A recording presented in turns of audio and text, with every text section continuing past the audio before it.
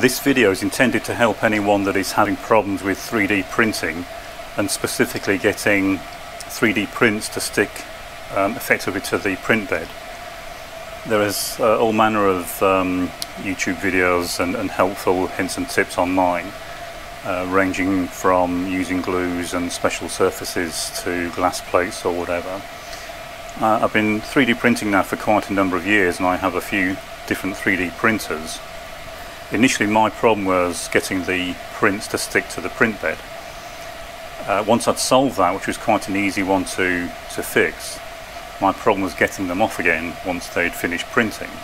To get them to stick in the first place, it's really a case of getting the temperatures right, but more specifically the most important thing, at least what I found, is getting the correct distance between the print head and the bed, so that the first layer of the print is properly kind of squidged into the surface.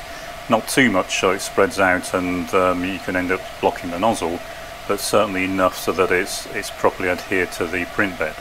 Once you've done that, the problem of getting them off again means that you're constantly juggling a very critical line between backing off the adhesion so you can get them off, and making sure that the adhesion is enough so that they don't warp or curl or just fall off the print bed. Now that problem is made far worse when you have print beds that aren't flat. I don't mean level. Leveling them is quite easy. There's usually a utility within the machine. You can go into most machines or even manually level the bed. I'm not talking about leveling it, I'm talking about the fact that most print beds, and certainly ones I've used, are bowed either up or down. Mostly the ones I've found are bowed upwards in the middle. I'll just run a quick print on this machine to show you what I mean. I'll just start it running. It's quite a big print. This is quite a big printer. It's got a very large build volume, so the problem does show up very well on here. Now in this particular print, I'm even using a very thick first print layer to try and overcome the warp on the bed, but you'll see what the problem is. So I'll start this running.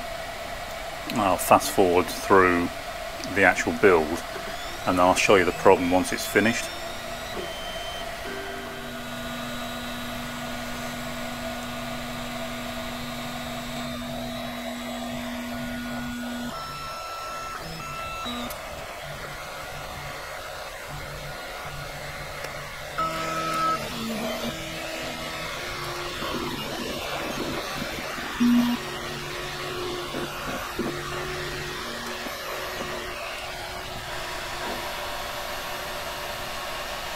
Okay, so I'll stop that print and show you what the problem is, or how it manifests itself on the print. Now one thing I now always use on the printers where I'm not using glass beds is the magnetic surface. They are extremely good and make getting the prints off afterwards very easy, especially large ones. Now, I don't know how well this will show on camera, but the problem that we tend to get with uneven beds is you can see at the edges we're getting quite a loose print, whereas in the centres we're smearing the print to the degree that at the top it's not printing at all the way around. And then on the right hand side, it's just the machine finishing, on the right hand side again it's very loose.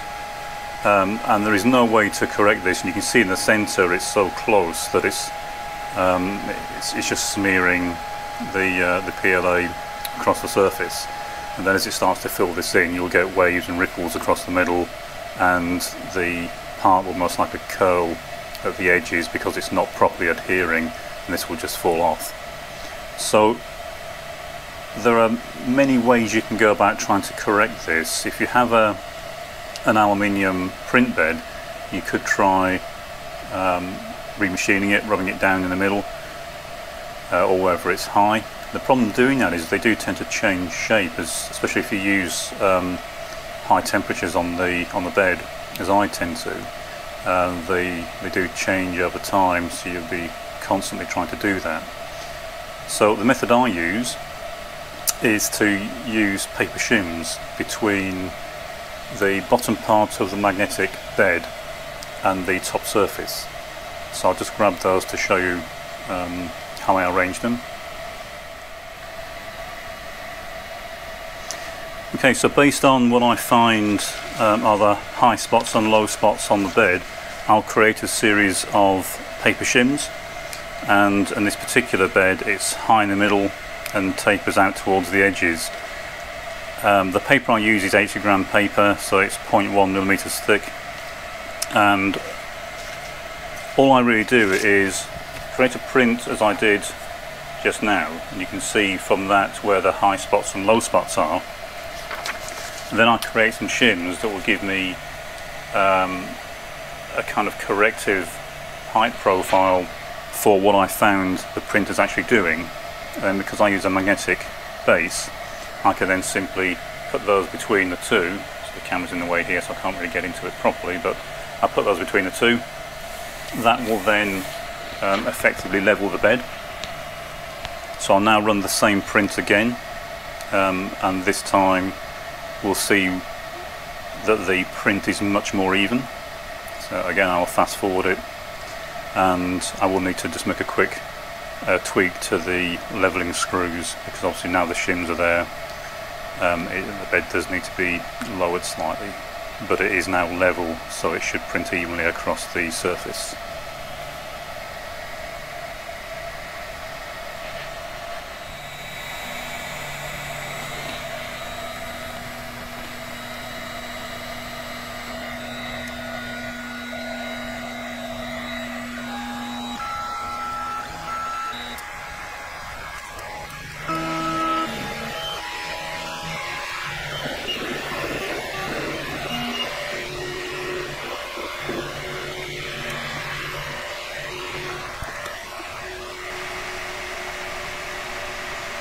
Okay, so I'll stop the print again and we'll have a look at the results and see if they're any better than on the previous attempt.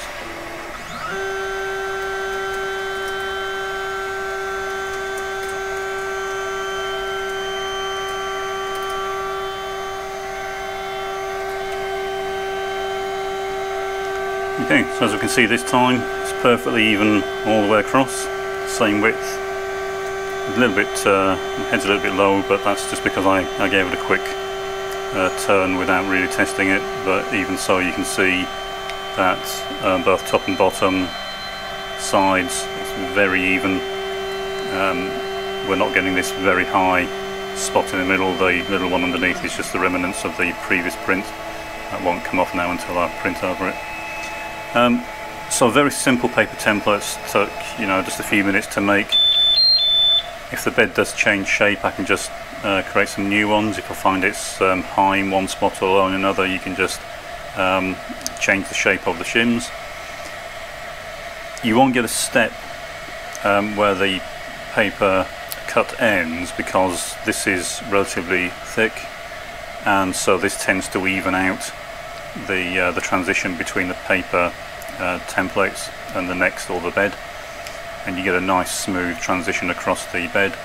And probably within half an hour you can get a very level bed. You don't need to remachine it, you don't need to start messing about changing the software or anything else. And it will be nice when eventually the manufacturers do build into the machine the ability to do this in the code. But in the meantime, this is a very quick, cheap and easy way to resolve a lot of issues. And once you've resolved the issue of the bed not being flat, then getting it level and getting the correct height for the print head then becomes much more straightforward. Okay, well, I hope you found that of interest and that it might be helpful. Any comments would be welcome.